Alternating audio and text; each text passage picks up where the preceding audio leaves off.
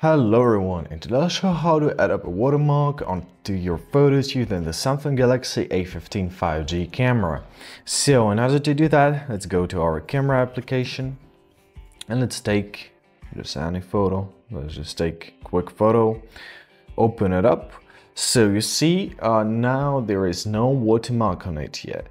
Now in order to add a watermark, go back to your camera application. Go to the settings, camera settings. It's located at the top left corner, this little cog here, so simply press.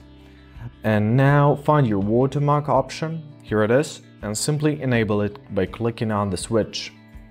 Now tap on the watermark, and here we can see the default text, so the model of our phone, like Galaxy A15 5G, but we can change it to write something personal.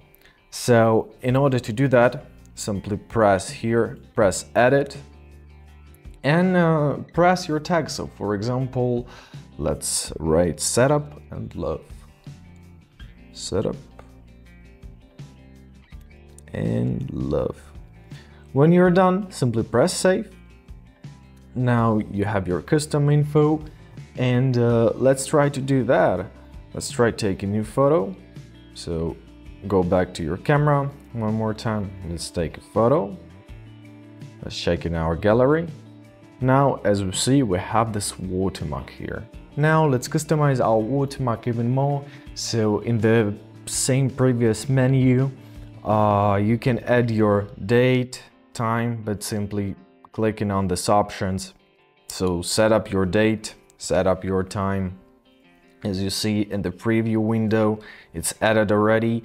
We can change the font, so simply find the font section, click here. We have 4 fonts on our choice.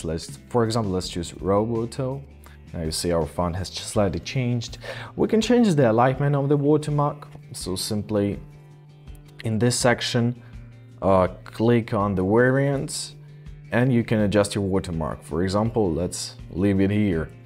Now when you are done, simply go back to your photos. Let's take a new one. And as we see, right, all the changes are enabled now. So now your photos will always have a nice custom watermark.